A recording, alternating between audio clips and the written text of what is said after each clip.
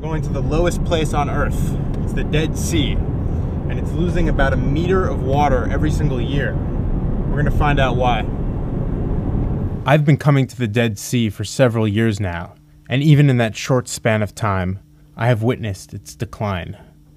This time, I visit the sea not for recreation, but to talk to experts and learn why it's losing so much water every single year. And perhaps show why it's worth saving. The sign is got to be at least 20 years old, because there hasn't been water here in at least that amount of time. Bring my life preserver.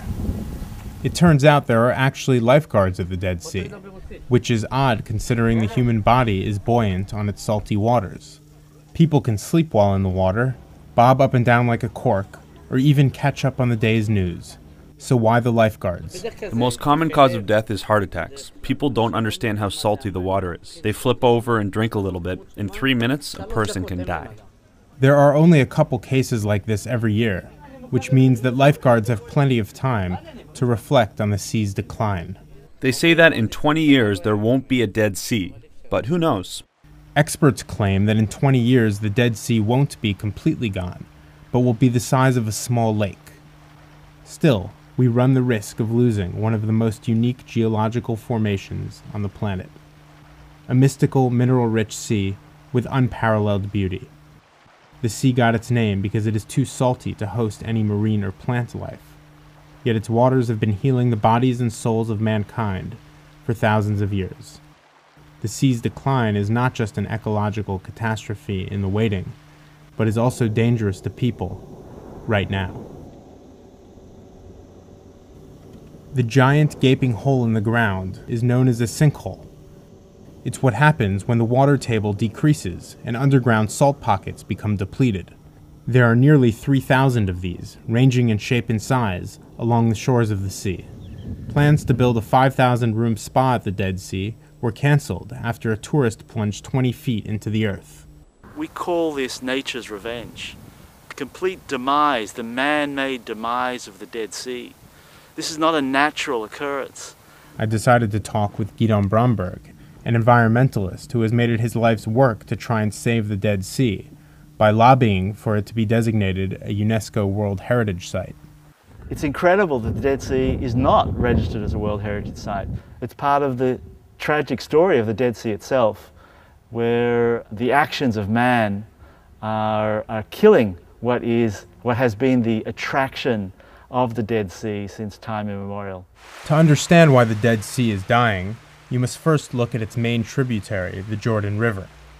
In the arid Middle East, the waters of the Jordan are a prized possession, and so they have been diverted by Israel, Jordan, and Syria for agricultural and private consumption. The Jordan used to bring into the sea 1.3 billion cubic meters of fresh water per year, but now trickles in a mere 5% of that amount. The Arab-Israeli conflict has led to every side trying to grab as much as they can first, but that grabbing of resources has been at the complete demise of the long-term interests of all the countries that share the Dead Sea. Industry is another reason for the Dead Sea's decline. Among its many minerals, the sea was blessed, or cursed, with an expensive and rare chemical compound called potash, which is used primarily in fertilizer.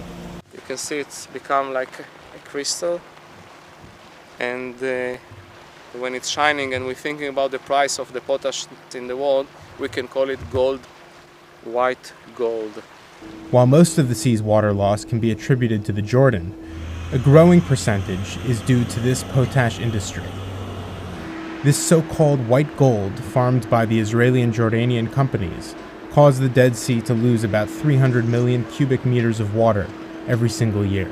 About 40% of the sea's water losses is now coming directly from industry. So here's how it works. The more water these companies can evaporate, the easier and more profitable it is to extract the minerals. So they've set up a system of pumps to take water from the natural sea into special evaporation ponds, which used to be the sea's southern basin. This is a photo taken from the Space Shuttle Columbia in 1989. Just below the natural Dead Sea, in a lighter shade of green, is the evaporation pond belonging to the Dead Sea Works. In the 21 years since the photo was taken, billions of cubic meters of water has been captured by industry, and the Dead Sea is significantly smaller.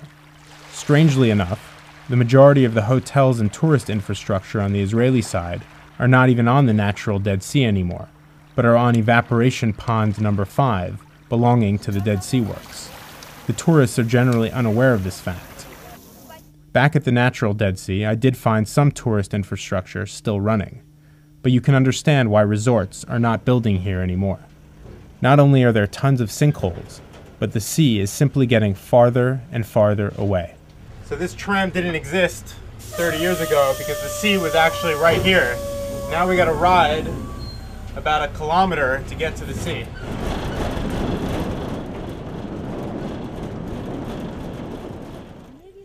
This tourist from California is about to take her first ever dip into the sea. This is a treasure. This is one of our planet's treasures. To cavalierly let it disappear is absolutely immoral. For Time.com, this is Jaron Galinsky at the Dead Sea.